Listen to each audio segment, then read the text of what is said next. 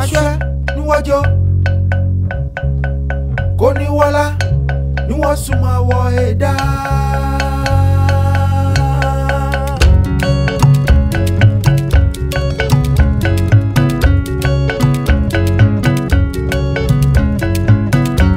Wabashwe nuwajo. My name is Atu Eshen, and I'm a guide at Elmina Castle. We'll first look into the historical background. Okay. We know it as a fact that in 1471 was the first time the Portuguese came over here. They came over here initially to trade, and the system of trade at the time was the barter system. So then they were giving out goods for goods. When they were coming, they brought along guns, gunpowder, spirituous liquors, trinkets, among others. And they exchanged these for gold, ivory, later on the other spices. Now, one major thing the Portuguese were interested in was gold. And they talk about the fact that the rate at which our locals were giving out the gold gave them the impression that the town would be in abundance of it. So they called this place Elmina or Damina, meaning the mine in their language. And it was this word that could not be pronounced properly, and so was corrupted to today's word Elmina, and invariably it became the name of the town. I tell people that is not to say that we never had a name before they came. We did, and our name was Anum Ansa. Anum Ansa literally suggests that when you drink, it doesn't get finished. 1482, that's 11 years after the Portuguese had first come in, led by their captain called Don Diego de Azambuja. They came to see the chief of the town called Nana Kwamina Ansa. They negotiated for this plot of land, and they had the castle built. It's on record that the chief was hesitant in giving out the land, citing cultural differences to be a problem in the future. He went further to suggest that friends will be better friends if they don't live together. But upon persuasions and assurances, he gave in. And this was the first time in the history of the world a West African chief legally transferring a title to a plot of land to an European, and for that matter, Portuguese. Materials that were used in putting up the structure, most of them were imported, with the exception, of course, of water, sand, and stones. Even some stones, I'm told, were brought in, not necessarily to build a castle, but to serve as ballast. In other words, give extra weight to the boats when coming. And just at the entrance here, we have one of such stones. This is one of such stones the Portuguese brought in. On the tour of the castle, there are two types of bricks you can easily identify. We have the reddish ones and the yellowish ones. The reddish are said to be Portuguese. Yellowish are said to be Dutch. So then wherever you see red bricks, you are seeing the Portuguese construction. Where you see yellow, you're seeing the Dutch construction. Certain places, there will be the yellow and the red at the same place. And that will be recent development. To the Portuguese, they had two reasons basically why they built this. One, to trade. And then two, give out rooms for the missionaries who were to come in to spread Christianity. And when they came initially, they were Catholics. Before the 16th centuries, all these rooms on the ground floor were being used as storerooms or warehouses as planned. But then from the 16th centuries, they shifted from gold and others to human trade. And when that got started, the same storerooms we had were then converted to holding places where the Africans were kept. At the peak of it, the castle was talking of a minimum of about 1,000 at a time. 600 men, 400 women. And this section of the castle became the female section. Wabashwe nuwajo Koni wala nuwasuma waeda. Kindly, yeah, put on the light for me now. So how will we see the proper inside? How will we see? Oh, we see the darkness. If you were there in those days, whether you see or not. And they'll be pushing you in shackles too. But this place is for male. This is male. don't make it through. Males are supposed to go through it. You have to move. C'est la chambre, l'antichambre.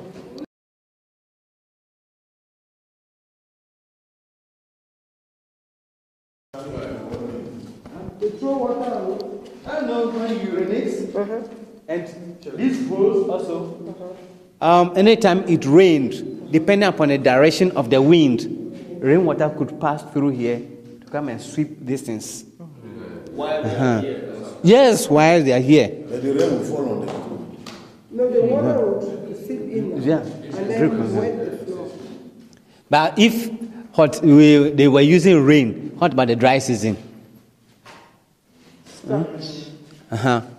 So the stench and all this amazed that you'll be given food also here to eat. So assuming you are here, will you eat the food or not? Huh? You have to eat to survive. Because if you didn't eat and you died, your burial ground was the sea. That's why they will throw you into. No bed, no money, nothing. Ooh, even when you came, maybe you came from Burkina Faso.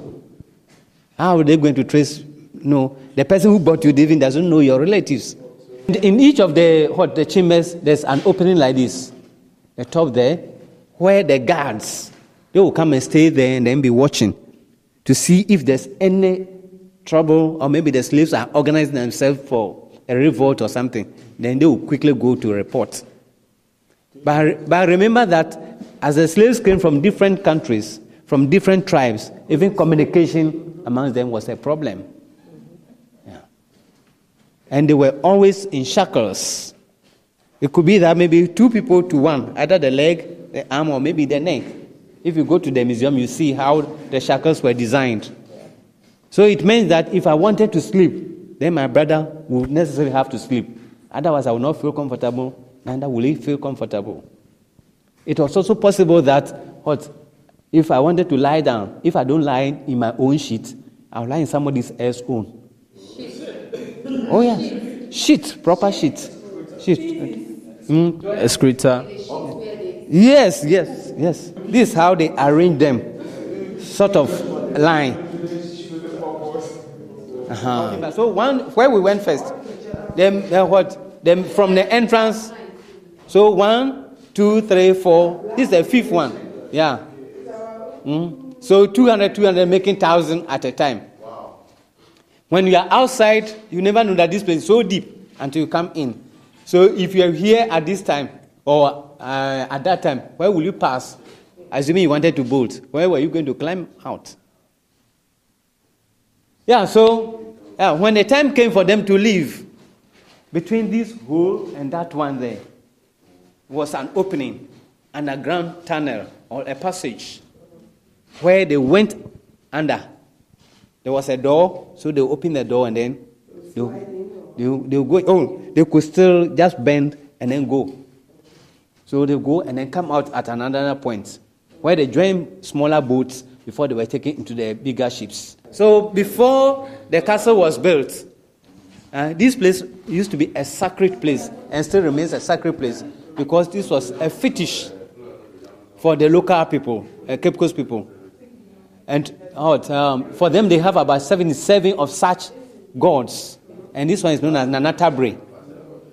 It was here before the merchants came. And when they wanted to build the castle, they appealed to the people to move the god out for the castle to be built. I think the god also agreed to go on transfer. So they moved it out and then for the castle to be built. So having abolished slave trade, they decided to bring it back to its original place. That's why it is here. So now the god is here. They have brought the god back. Why is it that our gods didn't fight for us?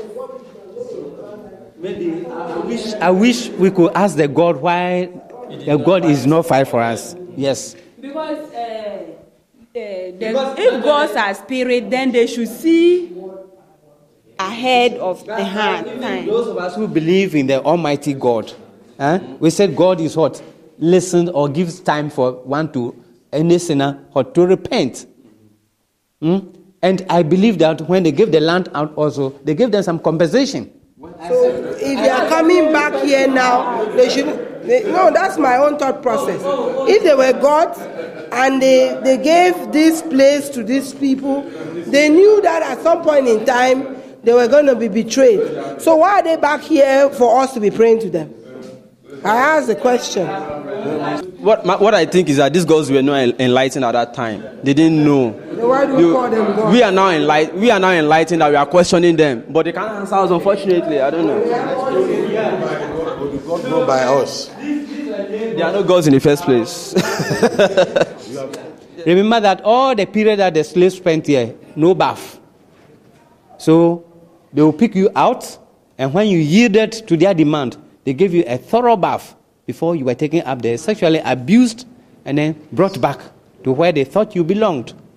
But some ladies were prepared to die than to give themselves out, maybe out of morality or what, integrity. So if they found you to be such a person, they will push you inside here. There used to be a door here. They will lock you up, and they give you food through this small window. And you stay there for about 7 days. The idea that hot. You will change your mind. They used you. And out of this relationship, some of the slaves became pregnant. There are adult hot ladies among you. If you miss your period for 1 day, you know. So some of them became pregnant, gave birth to children who were neither black hot nor white. And they used them for the school that they set up here. And when they were leaving, they couldn't take them away because where were they going to do them? More so, they were asked to come and do business, not multiply, or increase population. So governors, soldiers, traders kept on abusing the women sexually in the dungeons. Whenever the governor wanted, because of his position, he stood up on the balcony.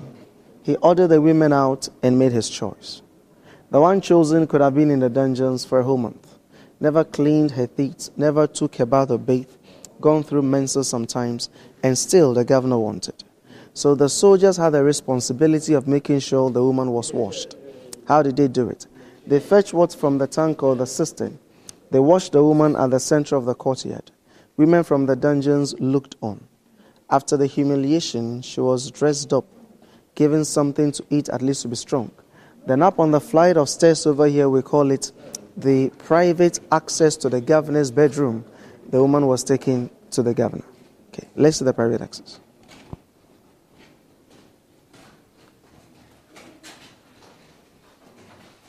So up on these stairs, through a door on top we call a trap door, the woman was taken to the governor. After the governor had used her, she was brought back to the dungeons. Instances they would even tell you that before she got back, she could have been used by some other guys also. Some very few became mistresses and they stayed longer. And those who became pregnant were subsequently freed or liberated. You need to understand they came not only from today's what is known to be Ghana alone, but also from today's Togo, Burkina Faso, Cote d'Ivoire, even Nigeria. So when the woman was finally freed, she could not go back to where she came from. Secondly, the Europeans never wanted their babies to go anyhow. So some houses were then built here in town where those found pregnant were kept. When they delivered, the kids were brought back to the castle and they were educated. But then sadly, most of these ones were educated to be used as a bridge between the Africans and the Europeans. And also they gave out names to their kids.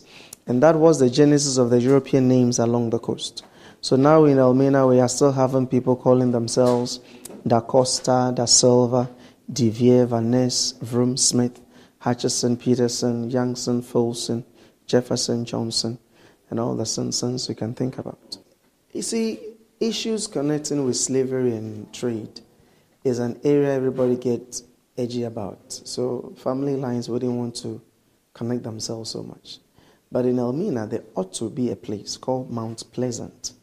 That would be a place where all these ones were kept. And we have individual houses built by individual merchants where they stay with their so-called wives. Okay, so there will be a distinction. Those who were used in the castle and put, and those who were actually married and stayed with their husbands.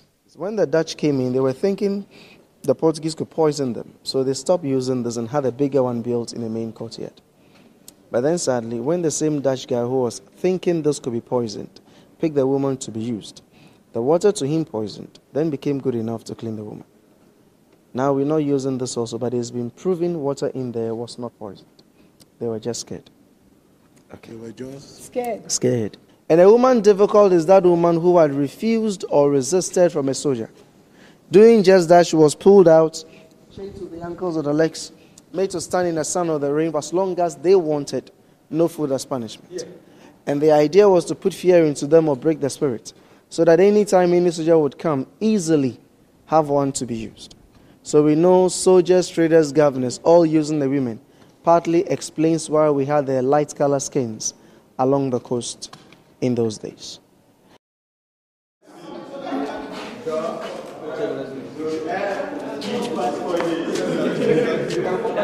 The other one is opposite that way. Okay. And here they kept between 200 and 300 slaves. Yeah, you know, the female slaves are not as many as what? The men. But the treatment given them was not different from that of the men. These openings serve as what? As sources of light, as well as sources of what? Ventilation. No, so they did everything here. Even when they had their menses, it was here. Rainwater could pass through. You can still see marks of what? Rainwater, even up to this day. When it rains, depends upon the what? Direction of the wind. Rainwater could enter here. So come and mix up all this mess. No, and then expected what? This was a small gutter to run through here into the sea. On top of this, you could be taken out, sexually abused, and then brought back here. It's over 300 years old. Yes, very heavy. Made of what? Iron and then wood. Yeah. This is a cell. As if the dungeons were not sufficient enough, they created this cell. No, call it a condemned cell. It will not be far from right. Because once you were put in there, no water, no food, no ventilation hole, nothing like light. So you were sure you would die. It has about what? About 3 doors. This is the first one, another one, a second or a third one before you enter. The frontage here was meant for European guards who offended, and they were kept here for a few hours. They have some ventilation and then they're taken out. But inside was for the slaves. Yeah, What would they you will put. do to warrant that treatment? No, the slaves didn't come here voluntarily. So some attempted bolting, running away. Some were fighting, and a whole lot of other things. So when they found you to be that recalcitrant, then they come and put you inside there. You know, there has not been any records of any of them being able to run away or bolt. It's only one that they said happened in Cuba. You know, when slaves were being transported from one island to another, they were able to kill the captain as well as the cook of the ship, diverted the direction of the ship. Eventually, they were freed. So if you Google Amistad, you come across these details. Amistad, Amistad. Let us go in. We are all going in. We are going in to see how the conditions are. Please, when you go in, don't come out. There's a big room there for all of us. We are all going in.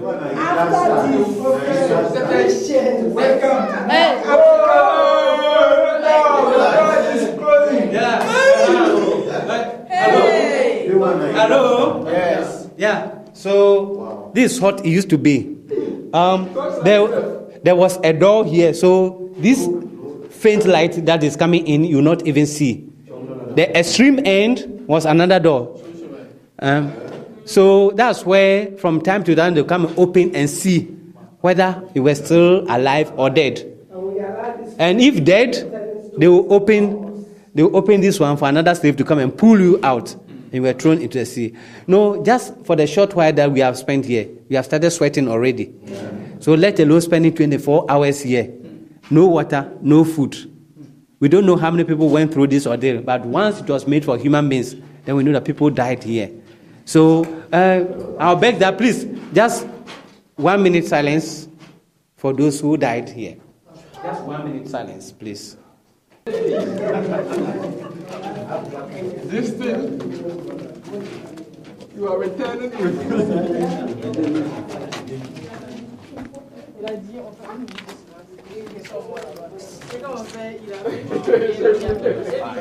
All the rooms on the ground floor were dungeons for men.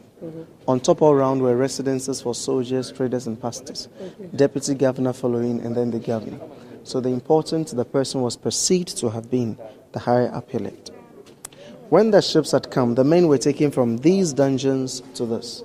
So this became known as transit dungeon. In the transit, some of them were branded. You know branding, they put the stamps in fire, they give them marks. And because we're weak, some were dying from the shock or the pain of it. Okay. The hole here and the next one up here were for light and air, for ventilation. And as we go on, you have to watch your head and take a step down. Watch your head, one step down.